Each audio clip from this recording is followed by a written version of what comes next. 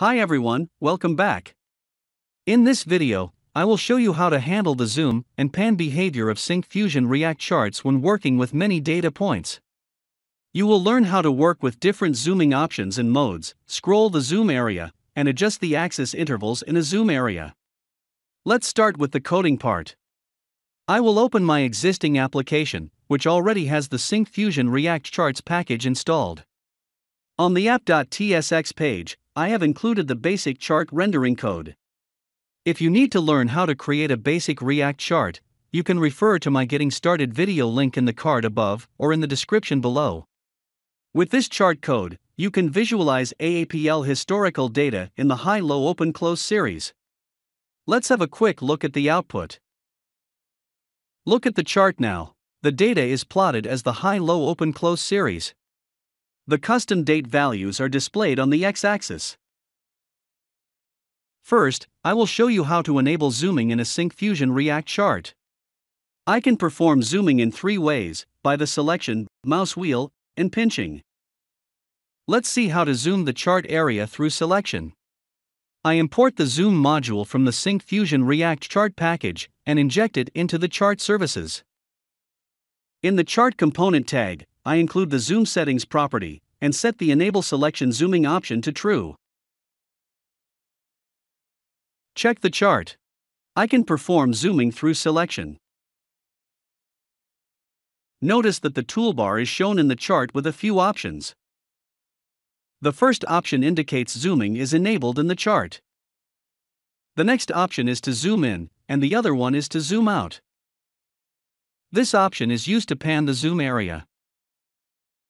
And the final option is used to reset the zoom. I can also limit the toolbar options shown in the chart. To do that, I need to include the toolbar items property in the zoom settings and set its options to zoom in, zoom out, and reset in an array. See here, I perform zooming through selection. The zoomed chart area has only 3 specified toolbar options. Next, I will show you how to enable panning. In the zoom settings, I add the enable pan option and set its value to true. I will also add the pan option in the toolbar items. See now, after zooming in the chart area, I can perform panning.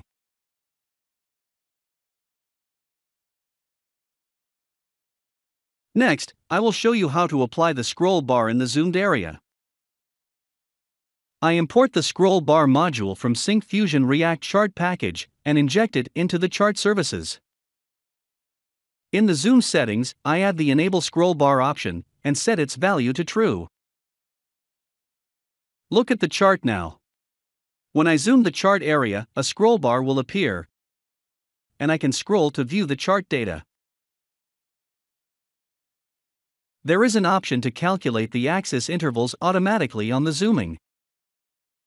To do that, I include the Enable Auto Interval on Zooming option in the primary x-axis property and set its value to true. Check the chart. When I zoom the chart area, the x-axis intervals are calculated automatically.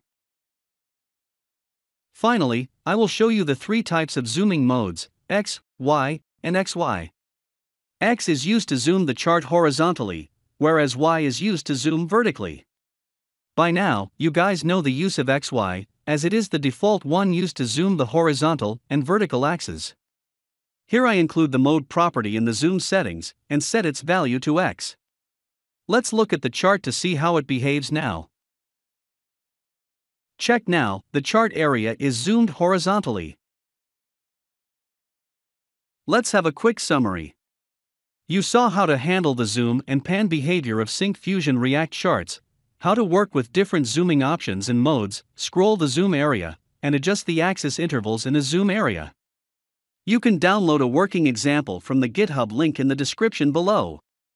You can also see if you're eligible for our community license, which will provide you a free license key to use our products.